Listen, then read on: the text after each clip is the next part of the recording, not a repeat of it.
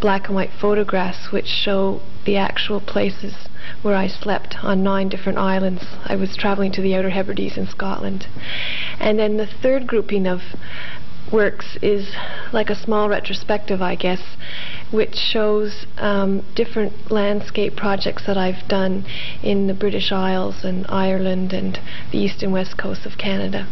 Now, I noticed that of the sequences of photographs here documenting the work you've done, the sleeping places seem to be all the pieces are in black and white. Is there any reason that they're different in that way from the other pieces?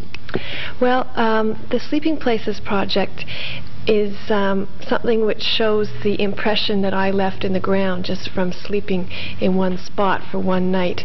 And through the series you notice the change in the vegetation from one place to the next, and I wanted that to be noticed more from the texture, and it's actually a project about the texture, kind of the impression left in the ground, and doing it in color I think would have distracted from that, just that plain sense of the difference of the texture, because then it would be all kinds of different variations in the color, and that just wasn't, you know, appropriate to that particular project. Now, some of the other pieces exhibited here have seem to be centered around paper in the landscape. Could you tell us anything about those? Mm-hmm. Yes, I've used paper a lot to essentially to express my own presence in the landscape. I was very interested in the contrast between paper and stone when I first started doing some of these arrangements, and I came to realize that the paper, because that was what I was placing in the landscape, I came to realize that the paper actually represented my own presence in the landscape. So the paper being very fragile, it gets affected by the wind or the rain or whatever happens to be going on in the environment at the time. It shows up right away on the paper. So when the paper's getting blown around, I mean, so was I getting blown around. And once I've taken the photograph of the project and satisfied myself, depending on how long it lasts, I mean, some of them only last a very short while because the wave could come in and wash the paper in a moment. Once I've taken the photograph, then I remove the paper, and, you know, I don't leave it behind afterwards, so that you wouldn't even notice that anyone had been there or changed anything. And in a way, I'm trying to, with the paper, I'm trying to make a representation of that sort of fragile and temporary presence that we have. You've had the paper seems to represent a kind of transitory influence you've had upon the land. None of the pieces seem to significantly alter the landscape in any sort of permanent way. No, the odd time when I don't use paper and I just pick up a few stones and arrange them, I might leave the stones behind, you know, sitting there in a line or something, which if someone came across it, they would think that that didn't happen, you know, what we call naturally, that in fact there has been a human hand that has put some sense of order there. But no, I don't dig holes or you know, I don't change the landscape in any kind of a way that, you know, would be very long lasting. I just might shift the odd stone from one place to another. Now some of the pieces that we'll look at show rocks that have been significantly moved from one position to another in a major sort of way, from the bottom of a mountain to the top of a mountain, or from the seaside to a mountain lake. Can you tell us about those? Well, I'm interested in kind of our human scale in the landscape, and that's why I don't do projects using bulldozers or anything like that to change the landscape on that kind of scale. I'm interested in what a single person with our human scale in the landscape, kind of our relationship to those distances. So as you mentioned, there's a couple of projects where I've started, for example, I started at the bottom of a mountain and I picked up a particular stone and I just carried it to the very top of the mountain and I left it on the top of the mountain. So the photograph shows you this stone seen from the top of the mountain. And partly I was interested in the displacement of something from one place to another. And also, it also occurred to me there's also that sense of geology where things take thousands and millions of years to move and change place. So it also occurred to me that this stone sitting at the top of the mountain might eventually work its way back down to the bottom again, but it would have to go through this incredibly slow, gradual geological process that takes thousands and thousands of years, which that's the scale of things that we can't actually perceive. Scientists can tell us that the continents have moved, but the movement does not happen on the scale that we can perceive. Marlene, in looking around the gallery at the photographs, what's most striking, I suppose, is a powerful sense of aloneness or isolation, in that the pieces that you photographed seem to have been performed or done in isolation, the very remote locations, and there seem to be no people around. That sort of leads me into a question about the documentary aspects of your work, in that very few people can actually see the pieces that you've done and must rely on the photographs. I wonder if you could tell us about that. Well, I'm the only person there at the time when I've done it, and that's part of the reason why I have to take the photographs, because nobody else actually sees the stone that's been moved or the paper that's there. And I couldn't work if there was anyone else around. I would lose my power of concentration, and in fact I would feel probably too self-conscious about what I was doing. And it's very hard to describe. But much of the work is dependent on the isolation of the pieces? Well, I tend to go to these remote places to work where the landscape I find the landscape extremely interesting in these remote places, and inspiring because of that. So, like for example, Baffin Island and the Outer Hebrides in Scotland, and I've worked a lot in Newfoundland. And some of the pieces also document alterations you've made of existing, I suppose I'll call it works for the lack of any better term, prehistoric cairns and standing stones of Britain, and you've altered those. Could you tell us about that?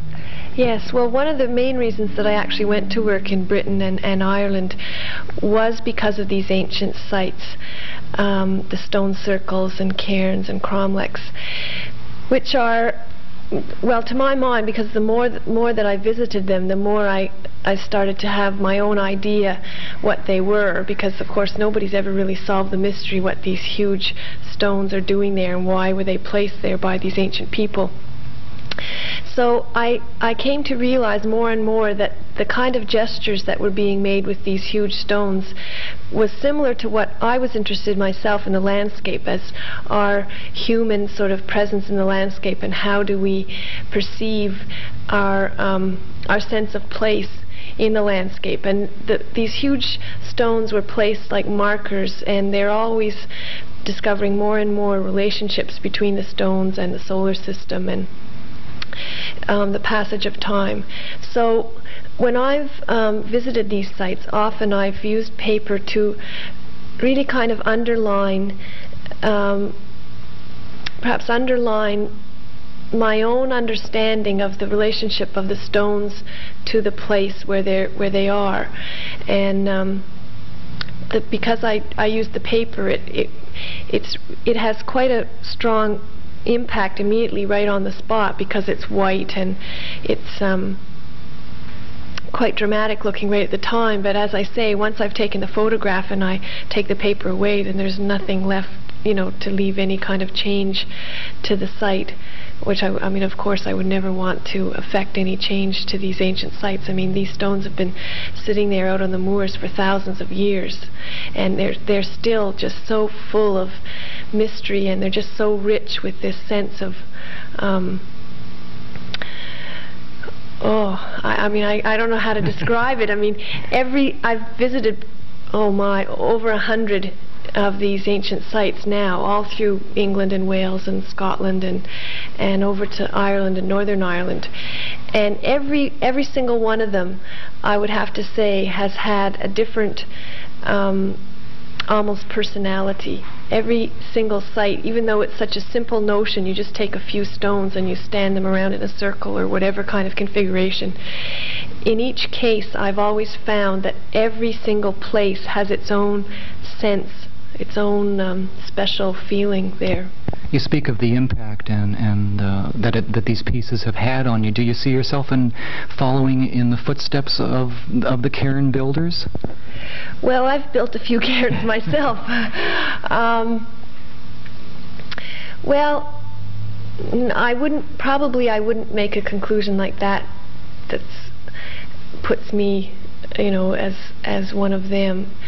I still am not sure what those stone sites are completely there for. I do have a real sense that they were made by a group of people who had a real strong sense of community and believed, it was a very important aspect of their spiritual and social lives, that they together had to put the amount of effort that it took to actually move these huge stones from one place to another.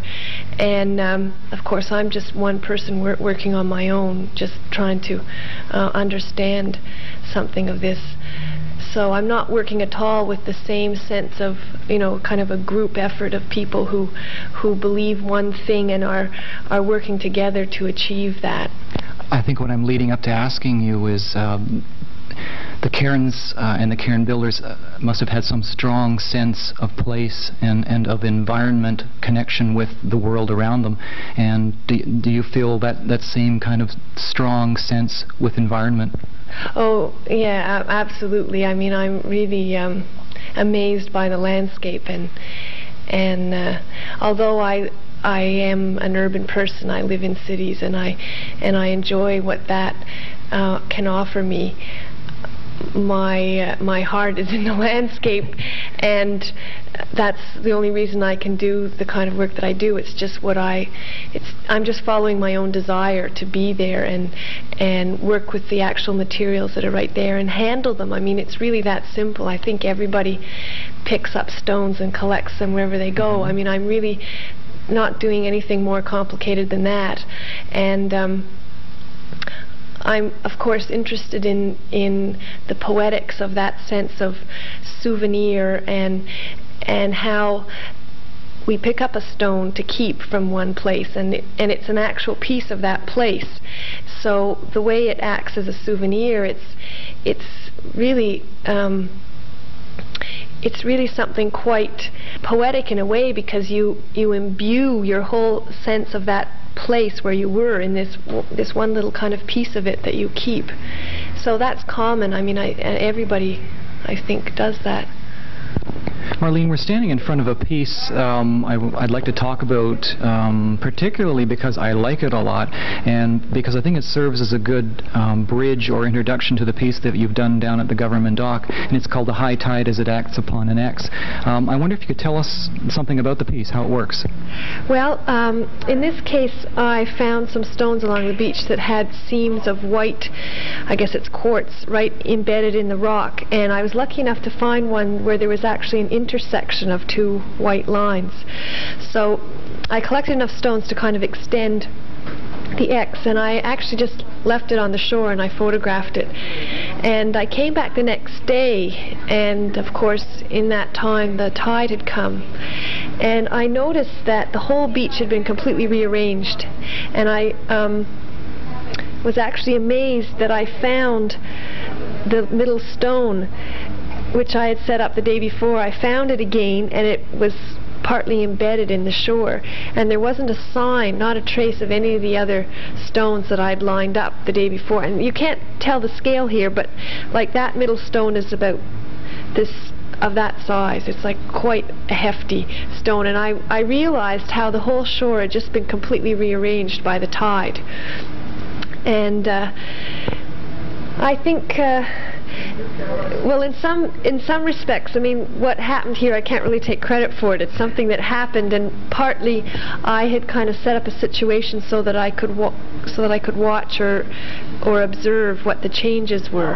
And here in North Bay, with the cooperation of the Parks and Recreation, you built a piece down along our waterfront, in a section of undeveloped waterfront. I wonder if you could tell us a little bit about it, the rationale behind it, I suppose. Okay. Well, first of all, I had a wonderful time this week working on this because it gave me a chance to really look at the landscape around here in the North Bay area. And the installation that I've done there, first of all, it was very important to me to use materials right out of the landscape here in the area. So I got some granite boulders with some help from some artists here in the area. They helped me. And I've shifted the granite boulders down to the water's edge of Lake Nipissing.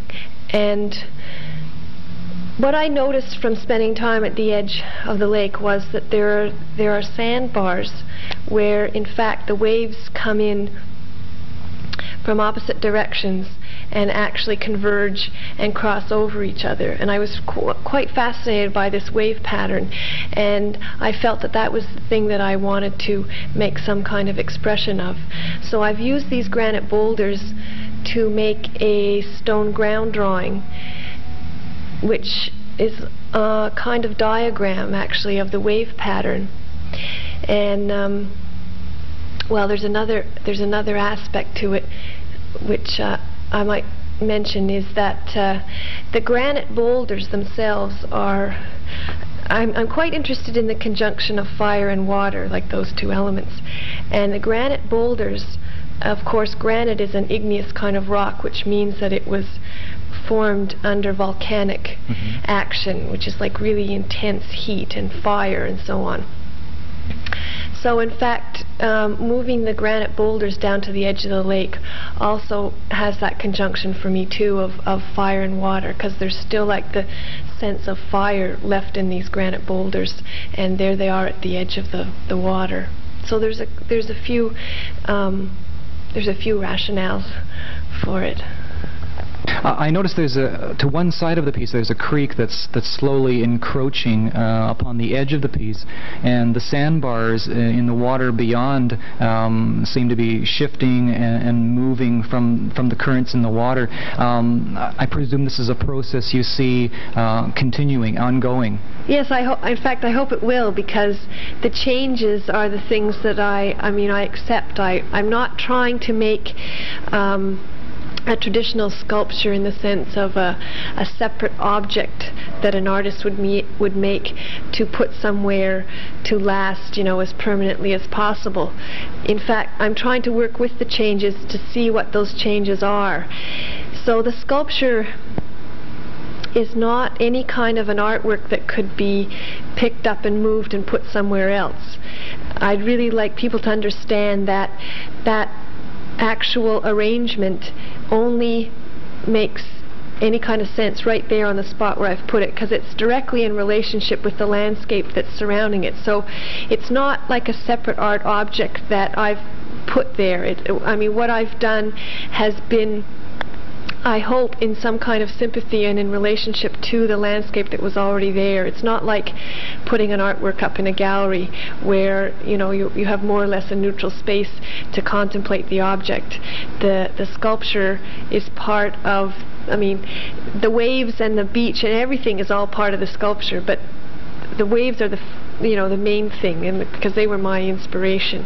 So what I would like people to notice the most when they look at my sculpture is, in fact, not the sculpture, but the waves.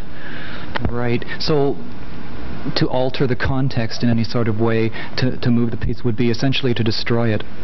Well, it just wouldn't mean anything anywhere else, because the waves wouldn't be there, and the shape of the beach, the lines of the sculpture, there is kind of a sandbar, so the sculpture kind of radiates out right along the lines of that actual shape in the land there.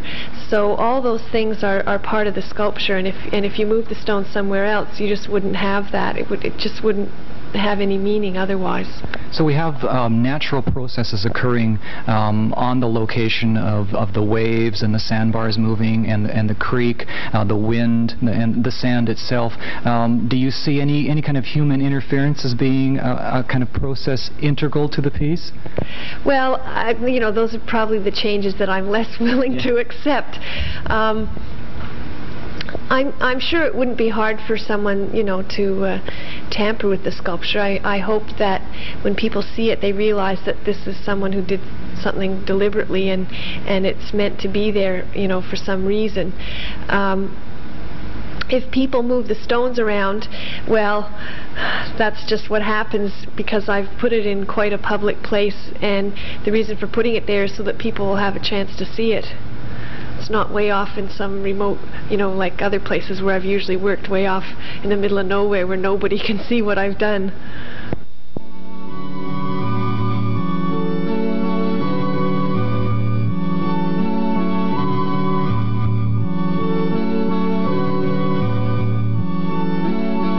Marlene, it's been exciting. Thank you very much. And on behalf of Whitewater Gallery, I'd like to thank you very much for the time you've spent with us, what you've told us about your work, and for your work itself. Thank you very much.